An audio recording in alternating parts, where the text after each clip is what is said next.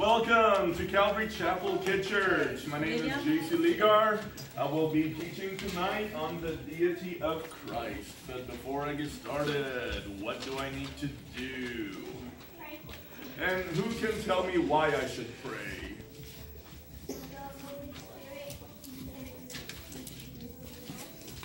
So the Holy Spirit can teach you through me. You were close. You almost got it. That's great.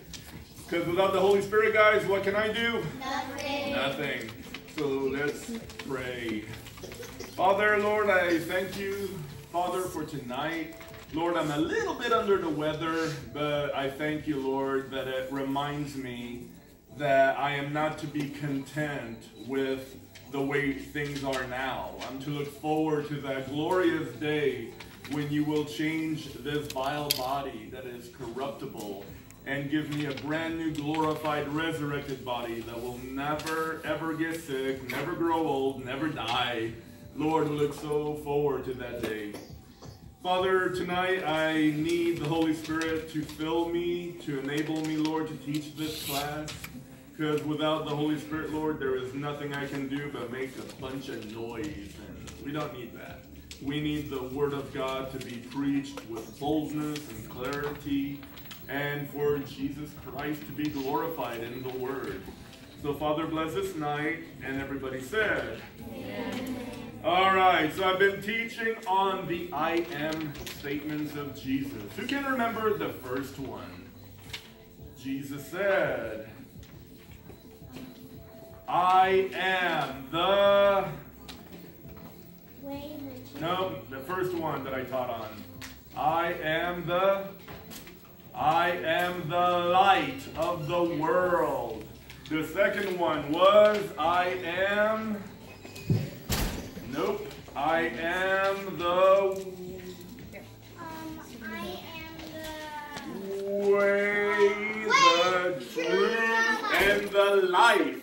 And no one cometh unto the Father but by me. The third one was, I am the good shepherd. The fourth one was, I am the vine. Thank you. And last week I taught, I am the resurrection and the life. All right. Okay, well, what you do is you take this home, you go on YouTube, you type in JC Publications, and I post every week what I've been teaching. So that way you can catch up like you were here, and that'll be cool for you. All right, so we go to the very last page, and we're going to read what Jesus has to say. He says, verily, verily, I say unto you, he that entereth not by the door into the sheepfold, but climbeth up some other way, the same is a thief and a robber. But he that entereth in by the door is the shepherd of the sheep. To him the porter openeth, and the sheep hear his voice, and he calleth his own sheep by name. So who's the sheep here, guys? We are the sheep of the Lord. And Jesus says, I know you by name. It's not like me, where I look at some of you and I'm like, what's your name? I have to look at your little tag. No. Jesus knows the numbers of hairs on your head. He's the one who formed you in your mother. He's the one who was putting all your little baby parts together. I mean, he took such delicate care. He's awesome. Okay. To him the porter openeth, and the sheep hear his voice. So we're to hear the voice of Jesus. How will we recognize the voice of Jesus? It will be word for word what you read in the King James Bible. When you read the Bible, you are reading the words of God, so when the Lord speaks to you, it will match perfectly with his word. And he calleth his own sheep by name. and leadeth them out. And when he putteth forth his own sheep, he goeth before them, and the sheep follow him. So again, if you're truly his, guess what? You're going to be following him. And those who are not his, they're like, I'm going to go this way. So you can always tell those who are his. He goeth before them, and the sheep follow him, for they know his voice. And the stranger will they not follow, but will flee from him, for they know not the voice of a stranger. This parable spake Jesus unto them, but they understood not what things they were which he spake unto them. Then said Jesus unto them again, Verily, verily, I say unto you, I am the door of the sheep. All that ever came before me are thieves and robbers, but the sheep did not hear them. I am the door. By me, if any man enter in, he shall be saved, and shall go in and out and find pasture. This is going to be about Lucifer now. So we know that Jesus is the good shepherd, but now he's going to be talking about Lucifer, the worthless shepherd, the one who cares nothing about sheep. In fact, he wants to have you for lunch. The thief cometh not, but for to steal and to kill and to destroy. Did that sound nice? No. No, that's why Lucifer has plans for all of us. He wants to steal, kill, and destroy us. But Jesus says, I am come that they might have life, and that they might have it more abundantly. Now again, why is Jesus the only way? Because he will save us, and the devil won't. He is evil. And That's God right. is nice. So what about other religions? Do you think other religions, I mean, some of them have good things to say. Do you think other religions can possibly get you to God? Yeah. No. What stands in the way? The devil. Nope. It's a 3-letter word that we're born with. Sin. Sin. That's right. Because think of it this way. There's a contest to jump to the moon. If you can jump to the moon, I will give you $1 billion. So you're really excited. You're like, man, I want $1 billion. So you're jumping. And guess what? I jumped higher than a whole bunch of people. But did I reach the moon? No. And that is religion. Religion is my attempt to do the impossible, to meet God's standard of perfection. In religion, I'm trying to jump, trying my best to be good and not sin. Hopefully God will accept me because I'm really trying. Guess what? Trying doesn't help if you're going to fail, because the standard of God for heaven is perfection. You would have to be 100% perfect from the time you're born until the day you die. Never having told one lie. Never having one wicked thought, never saying one false word, and always doing those things that the Father wanted you to do. If you think you can meet that standard, good luck! I don't know about you. On my best day, I fail. I do something, or I think something, and I blow it. So again, here we are. We're all trying to jump to the moon, but gravity, which is sin, always pulls you back down. And the higher you jump, the harder you fall. Think about that. Now, guess what God did that is really gracious of him? He gave us a rocket, and he called him Jesus. And he says, if you get on board the rocket, guess what? It's a free ride. So by faith, you believe God. Say, okay, Lord, I'm going to get on the rocket. The rocket takes you to the moon, and God gives you the $1 billion. Again, salvation is a free gift. You can't earn it. You don't deserve it. Like I said, religion is us trying to jump. We're all, wee! We look all How silly do you think humanity looks to God from heaven, all of us trying to jump, trying to get to the moon? God is like, guys, please, you look silly, stop. And that's how God feels about religion. Religion is man's attempt to do something that is going to really impress God. You know what God says about our righteousnesses? He says the best that we have to offer God in the way of our righteousness is a filthy rag in the sight of God. Again, I use that example. Think of a poopy diaper. A poo-poo diaper. Ew. Stinky. It's so stinky. Do you think showing God, hey God, look, my best is what I got to offer? You think God is going to be so happy, like, oh, thank you, good job. Ugh. No, get that thing away from me. Again, God did all the work himself.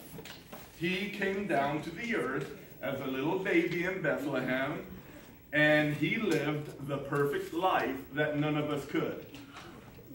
And when he was 33 years old, guess what he did? This is so cool. He took all of your sins, and when he died on the cross, it was as if he was dying as you. What you deserve, he endured.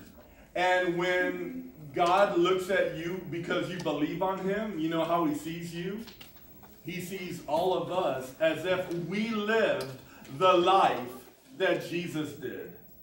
Everything perfect that he did, God looks at you as if you lived that life. So when God looks at you, he sees you in Christ. Can you please not make noise with a bottle, buddy? Please, that's so distracting and it's very rude. So think of it. God looks at you as if you were Jesus. Because you believed on him. Not because you tried to do good things, but because you believed. So again, when God saw Jesus on the cross, he saw him as if you, or he was you. All the bad stuff that we're going to commit in our lives, past, present, and future. Actually, don't just think of yourself, but think of all humanity. Think about it. The worst terrorist, the most hateful person in history, God saw that person when he looked at Jesus, and he was punishing Jesus as if he was all humanity. But after he died on the cross, or before he died on the cross, he cried out, "It is finished." The punishment that he had to endure, at a certain point he said, okay, done, finished. And Jesus was able to give up the ghost, and God accepted his sacrifice for all of us. And 3 days later, God raised him from the dead. So now the moment you believe on him and you receive him as your Lord and Savior, think about that. When God looks at you, he sees Jesus. Again, I used this example before. If I take a piece of paper and I write down every filthy, dirty word I can imagine, and I take this piece of paper and I fold it and I stick it in a clean white envelope, and I look at the envelope, what do I see? Do I see the paper with all the bad words? No. All I see is the clean white envelope. That is Jesus, and that is us in Christ. Again, think about it on Judgment Day. Do you want to be in Adam? Because when we're born in Adam. And all the sins of humanity is on us. And we're going to stand before a holy God like that? Not me. When I stand before God, I want to be in Christ, not in Adam. I don't want God to see any sin. And because of the work of Jesus, God will never see any sin upon me. And that just blows my mind how beautiful and gracious is the salvation of God. Because think about it. Do you think Jesus would have endured the cross if all sin was not paid for? If there was one sin that was left out, think about how sad that would be. Because humanity would commit that sin. Because think about it, in the Garden of Eden, how many sins were there that could get Adam and Eve evicted from Eden? Well, how many sins was that they committed?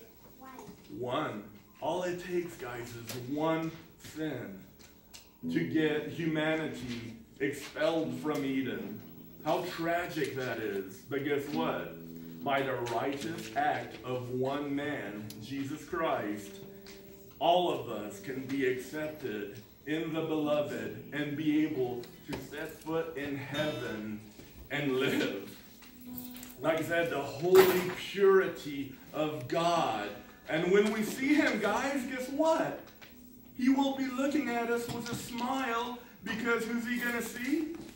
He's going to see Jesus when he looks at us.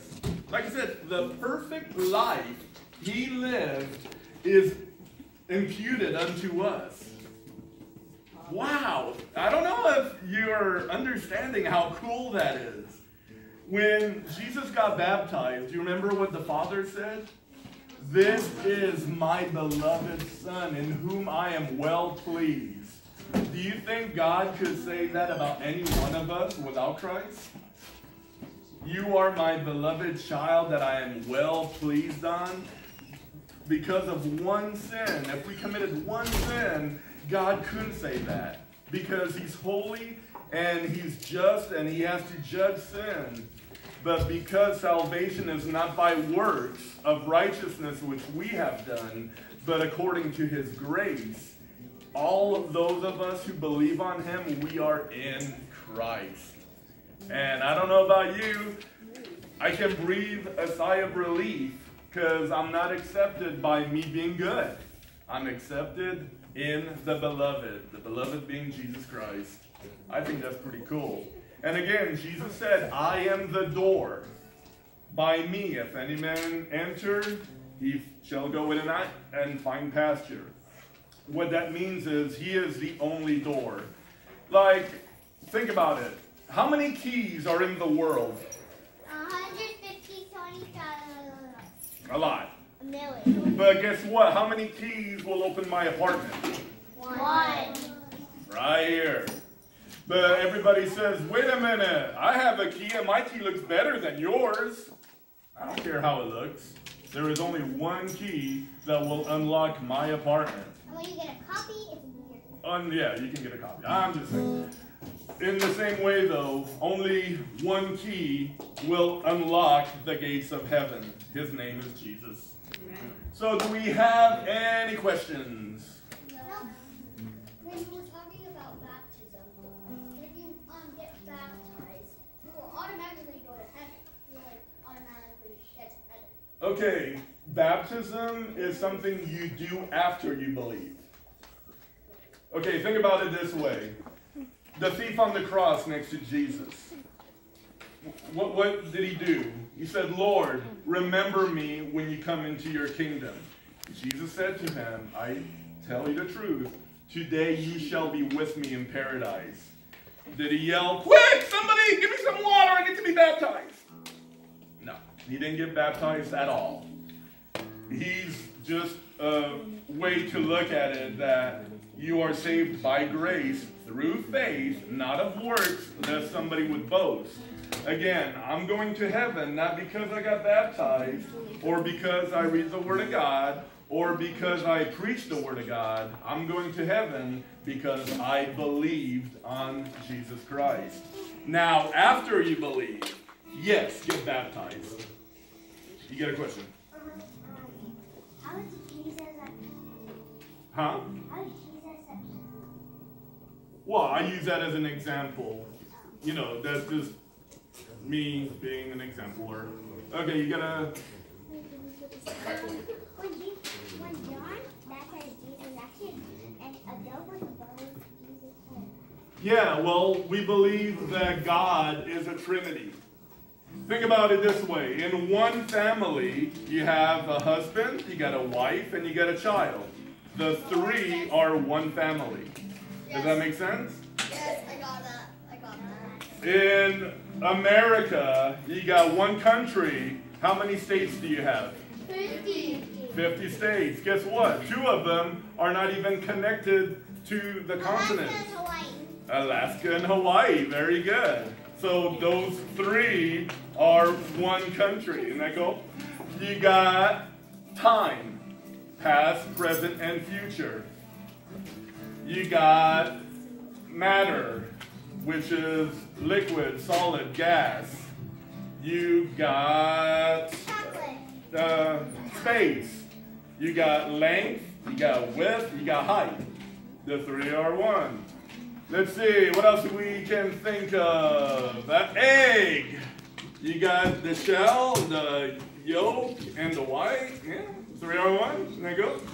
Let's see what else. Who can think of something else? This church. You got one church. How many classes? 3. So you see what I'm saying here? You can have one thing, but with a bunch of things in the one. In the same way, we got one God who is Father, Son, Holy Spirit. Now, again, a lot of people make this mistake. The Father is not the Son. The Son is not the Holy Spirit. They are 3 separate, but one in essence. And again, if you can wrap your mind around that, I'm very impressed, because that would make you in a realm that I can't even think of attaining to. Will we understand everything when we get to heaven? We're going to go, oh, I get it now. Well, here on earth, we're going, I don't understand, but I believe it by faith. So we're going to go with that.